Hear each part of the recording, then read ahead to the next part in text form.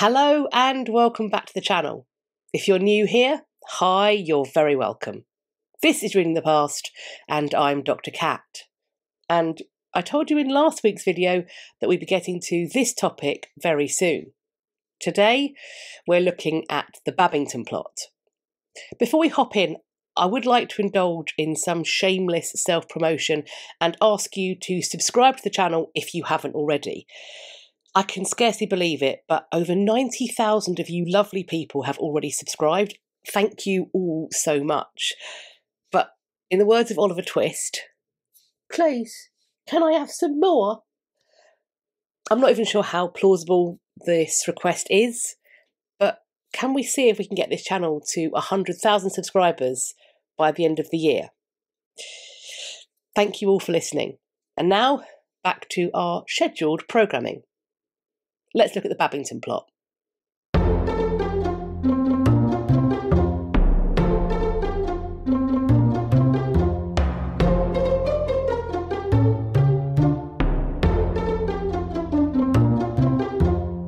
On the evening of the 7th of February 1587, Mary, Queen of Scots, was informed about the arrival of her death warrant, which bore the signature of her near kinswoman, Queen Elizabeth I. Mary learned that she was to die the next day. The next morning, the 8th of February 1587, attired in black satin and clasping her prayer book and crucifix, Mary was taken to the hall of Fotheringay Castle to mount the 2-foot-high scaffold draped in black cloth that had been built there for the purpose. While Richard Fletcher, the Dean of Peterborough, set about praying loudly in a manner that conformed to the Church of England, the Roman Catholic Mary prayed according to her own faith tradition. As was customary, the executioners knelt and begged her forgiveness, which she granted. Her ladies then removed her outer garments to reveal a red petticoat and bodice, red being the colour of Catholic martyrdom. Blindfolded, she knelt before the block and took it in her hands. She then placed her chin over it. To show consent for the headsman to strike, she followed tradition and stretched out her arms, while saying in Latin, "Into your hands, O Lord, I commend my spirit." It took 2 blows and a cut to sever her head from her body. Elizabeth's first cousin, once removed, a rival to her throne, was dead. Mary had landed at Workington in Cumbria nearly 2 decades earlier, on the 16th of May 1568. She had fled from Scotland, having been held captive and forced to abdicate her throne under threat of violence from her nobles. She'd been forced to leave her son, James, who was not yet 2 years old, behind. He was to be her replacement as Scotland's monarch. A series of regents would oversee his rule, and he would never see his mother again. Mary was 25 years old when she landed in England, seeking support or sanctuary in the realm of her kinswoman, Queen Elizabeth I.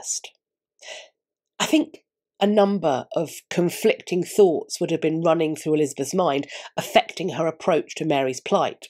There would have been the rage at a fellow regnant queen's rule being challenged, excitement over having a kinswoman and kindred sister queen so close at hand to befriend, anxiety over how supporting a failed rule by force could bring conflict over her northern border, concern over what may result if she empowered Mary by returning her to the Scottish throne, fear about her remaining in England as a Roman Catholic alternative to Elizabeth's own rule, distaste at the thought of allowing her to retire to France in case the French should use her as a reason to intervene in Scottish matters, and that's to name just a few. Mary would remain in England, housed as befitted her status as an anointed queen, but, and this is despite being charged with no crime in England as yet, she was still a captive. Elizabeth and Mary would thus become locked into an uncomfortable holding pattern of distrust and resentment for the better part of 2 decades. As the years marched on, there were many who realised that this dangerous and exhausting stalemate would and could only truly be resolved to allow one queen to be fully free of the other through one of their deaths. So, the question was, would they wait for nature to take its course? Or would one of them blink first, lose patience, and act out? There were, apparently, some in England who would seek to trigger these women to act against each other. Take Sir Francis Walsingham, the man that history remembers as Elizabeth's spymaster, and who some credit with finally entrapping Mary, Queen of Scots. I think it's fair to say that Walsingham was essentially gunning for Mary due to his distrust and, I would argue, fear of Roman Catholics.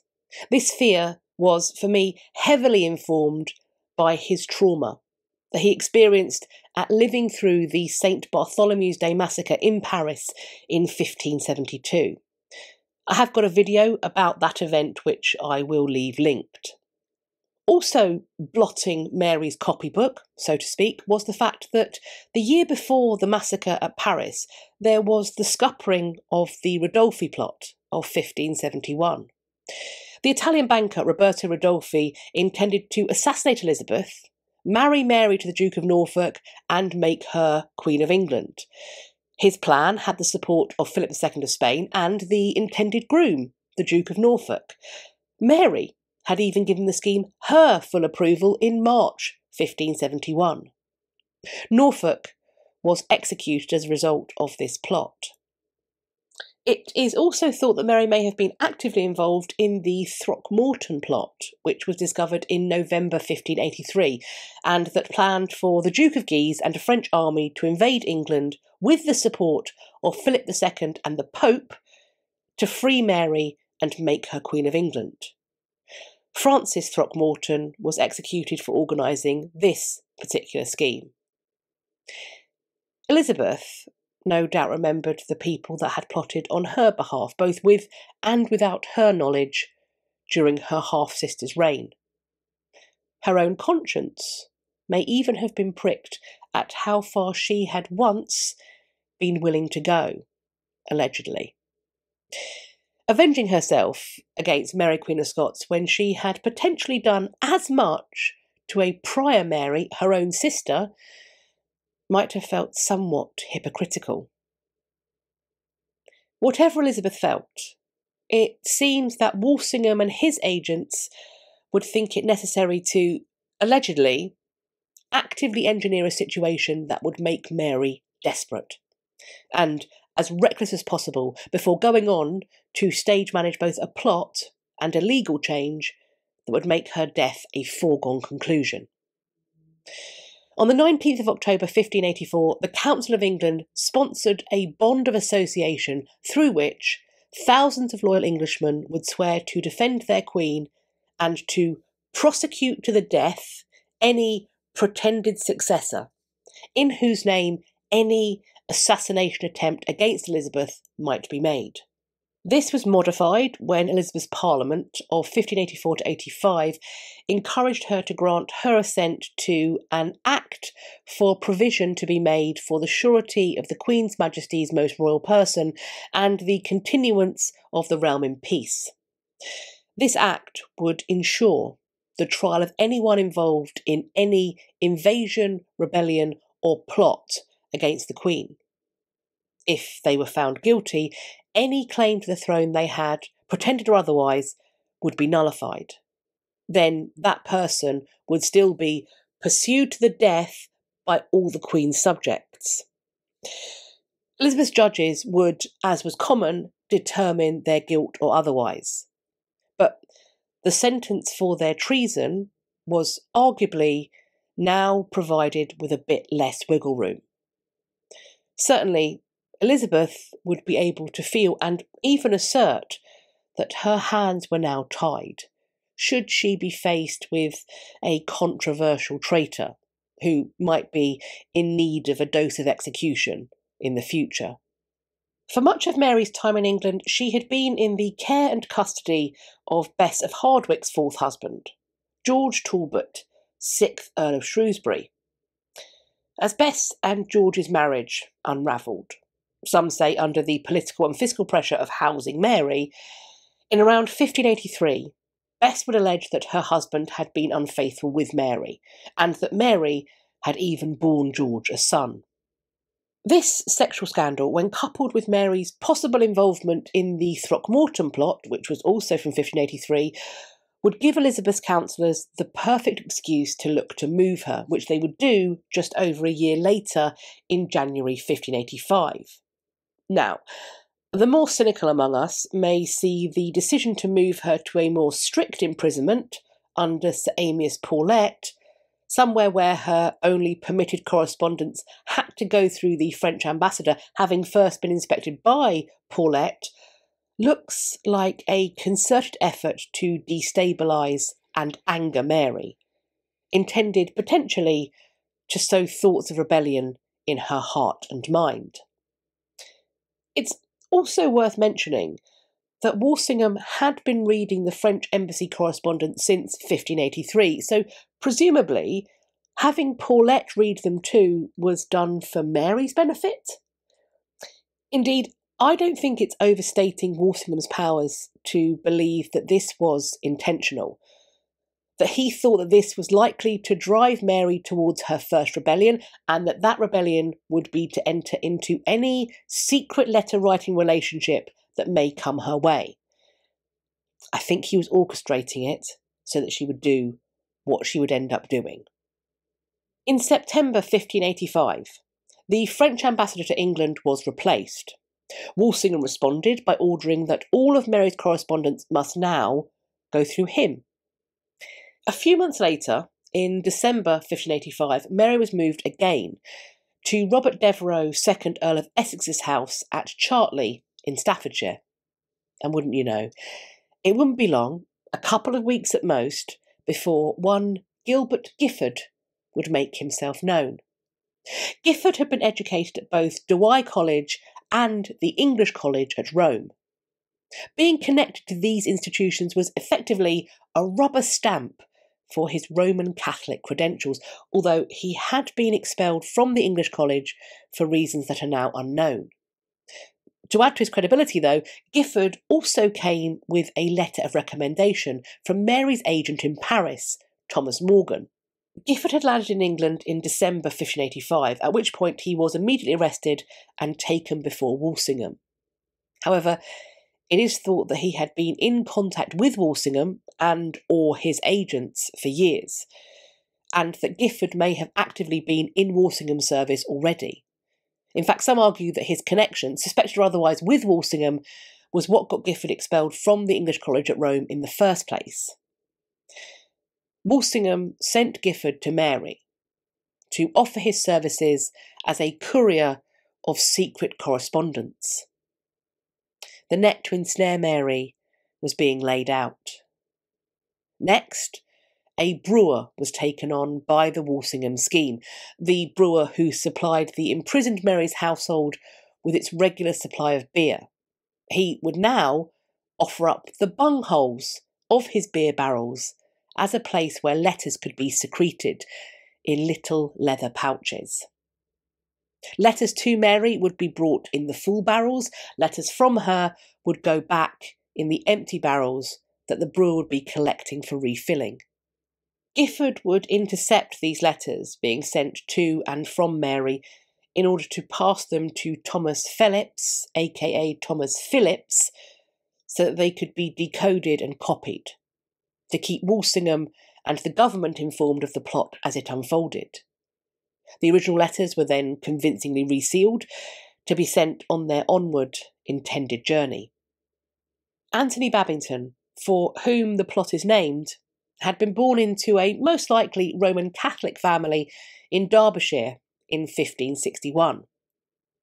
He had first become connected to Mary in around 1579, when he would have been about 18 years old, and acting as a page in George Talbot's household while Mary was in Talbot's custody. Then, Babington also met with Mary's agent, Thomas Morgan, the one who had recommended Gifford. Babington met him in Paris, and as he would later confess, when he returned to England, he conveyed some of Morgan's letters to Mary in around 1583-4. Then, in around May 1586, Babington was approached by John Ballard, a Roman Catholic priest, about a potential plot to assassinate Elizabeth, where the Dukes of Guise and Mayenne planned to mount a Roman Catholic invasion of England, which was supported by the Pope, in order to clear the way to put Mary, Queen of Scots, on the English throne. Babington was apparently at first sceptical, but not for long.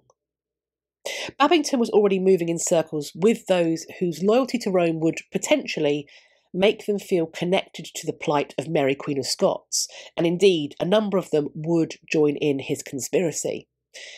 However, the government was apparently already watching most, if not all of them.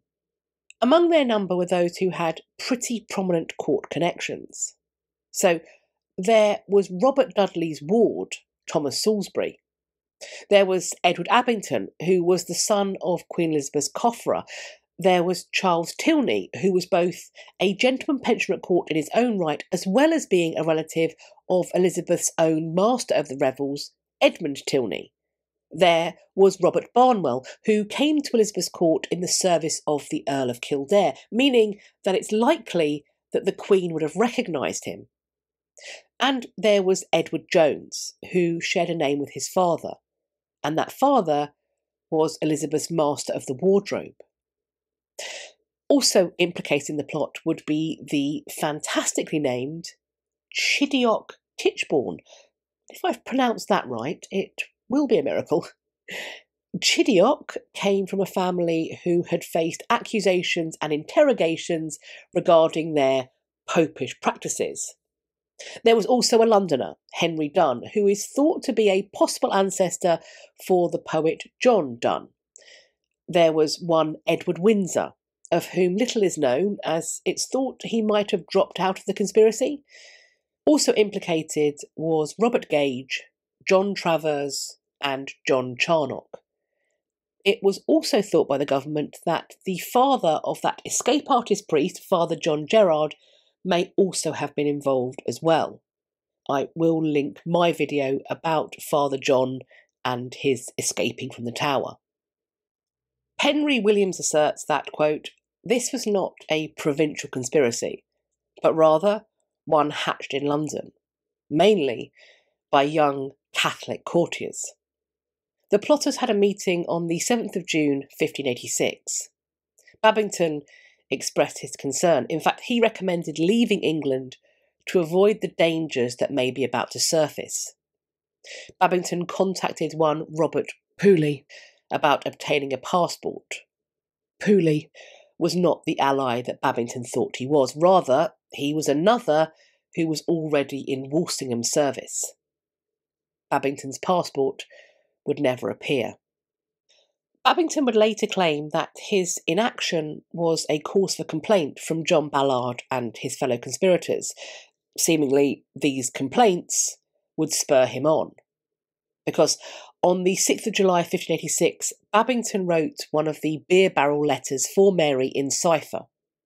In this letter, he pledged his allegiance to her cause, and he laid out the plan, as it was. Quote, "Myself, with 10 gentlemen and 100 of our followers, will undertake the delivery of your royal person from the hands of your enemies. For the dispatch of the usurper," so read death of Elizabeth, "from the obedience of whom we are by the excommunication of her made free, there be 6 noble gentlemen, all my private friends, who for the zeal they bear to the Catholic cause and to your Majesty's service, will undertake that tragical execution." Babington also asked that Mary see to it that they, the conspirators, may be honourably rewarded and or remembered for these deeds. Mary's own cipher response was written on the 17th of July. In it, she expresses her gratitude, before engaging in a series of rapid-fire points for effectively mounting rebellion. She suggests that he, quote, must first examine deeply, end quote, what forces they could gather, what towns, ports and havens they could control. Where would be the best place for their forces to gather? What foreign forces would they need, and how would they pay them? What would they need in terms of money and armour, and how would they get it? Fatally, Mary would continue, quote, the affairs being thus prepared, and forces in readiness both without and within the realm, then shall it be time to set the 6 gentlemen to work. Mary's is a long letter. Both it and the letter from Babington that inspired its creation had, of course, been decrypted and copied by Thomas Phillips. At some point, Phillips, when decoding and copying Mary's letter, was moved to add a gallows. Clearly, he recognised the explosive nature of this missive. But Phillips was also a forger. So before sending Mary's original letter on, it's thought he added the following forged postscript, quote, I would be glad to know the names and qualities of the 6 gentlemen which are to accomplish the designment. For that it may be, I shall be able, upon knowledge of the parties, to give you some further advice necessary to be followed therein. And even so do I wish to be made acquainted with the names of all such principal persons, etc., as also from time to time particularly how you proceed, and as soon as you may for the same purpose, who be already, and how far everyone is privy hereunto. Babington would apparently not receive this letter until the 31st July, and he would not have the time to respond with the particulars that had been requested by that postscript. But, as has previously been discussed, it seems fairly evident that the government already had their eyes on many more than just 6 of Babington's known associates. Certainly, John Ballard, the priest who had approached Babington all those months ago, would be arrested just days later, on the 4th of August 1586. Babington was left at large for just long enough for him to set the intended assassin, one John Savage, to work. Babington had provided Savage with his ring and with some money to buy clothing that might allow Savage to blend in better at court. Within days, all 14 known conspirators had been captured, interrogated, and had offered their full confessions. The first 7, Savage, Ballard, Babington, Barnwell, Dunn, Salisbury and Tichborne, were brought to trial on the 13th to 14th of September 1586. All of the accused, except for Tichborne, would eventually plead guilty to the charges that had been laid against them. All 7 would face a traitor's death. The next 7 accused, Abington, Tilney, Bellamy, Charnock, Jones, Gage and Travers, would be tried the next day, the 15th of September 1586. In this trial, all of them denied their guilt, but were nevertheless found guilty and condemned to suffer a traitor's death as well. 5 days after the second trial, the first 7 convicted men were conveyed to their place of execution, where they were to be hanged, cut down while they were still alive, and then castrated and disemboweled. This happened on the 20th of September 1586. The next day, the next 7 were to be executed, but in their case, according to William Camden, Elizabeth would show mercy by allowing them to be hung until dead before being castrated and disemboweled. It's said that Elizabeth was not privy to just how knowledgeable and in control Walsingham had been throughout, so instead she was apparently permitted to experience the abject terror of a near miss against her life. Then Walsingham and William Cecil would remind Elizabeth of that 1585 Act designed for her safety. So, by law, a commission would have to be appointed to bring Mary to trial, whatever Elizabeth may have thought and wanted. So, that trial took place at Fotheringay Castle on the 14th to 15th of October 1586. Mary apparently defended herself ably, and in fact, she had some of her own accusations to level, because she formally accused Walsingham of falsifying evidence designed to destroy her. Walsingham rebuffed her and responded with, quote, "I call God to witness that as a private person I have done nothing unbeseeming an honest man, nor, as I bear the place of a public man, have I done anything unworthy of my place. I confess that being very careful for the safety of the Queen and the realm, I have curiously searched out all the practices against the same." Well, okay then. I guess that's his story, and he's sticking to it. The trial was moved to Westminster on the 25th of October, and unsurprisingly, the 42-man commission, which included Walsingham, found Mary guilty of plotting to kill Elizabeth and take her throne. What would follow was the nearly Sisyphean task of getting Elizabeth, that consummate equivocator, to actually sign Mary's death warrant. Eventually, she was brought to capitulation, and she signed her name to the document on the 1st of February 1587, and then promptly handed it on to the relatively junior William Davidson. It said that she commanded Davidson to ensure that this document not be sent on nor acted upon until she gave her further say-so. Just what Elizabeth actually had in mind with this is anyone's guess. In fact, discussing that could probably be a video on this channel in its own right. I mean, equally, we could look at the frankly weak efforts that Mary's son James provided, both before and after the plotting, to save his mother, both from imprisonment and later from execution. I mean, just what were his motivations? What we do know is what happened next. The warrant was sealed and sent to Fotheringay on the 3rd of February, so that preparations for Mary's execution could begin. As we know, Mary would die 5 days later, on the 8th of February, 1587. The former Queen of Scots had arrived in England at 25 years old. At her execution, she was 44 years old. She had been Elizabeth's prisoner for 19 years. But what do you think? As always, I'm looking forward to reading your conversations in the comments section underneath this video, or you can find me on social media.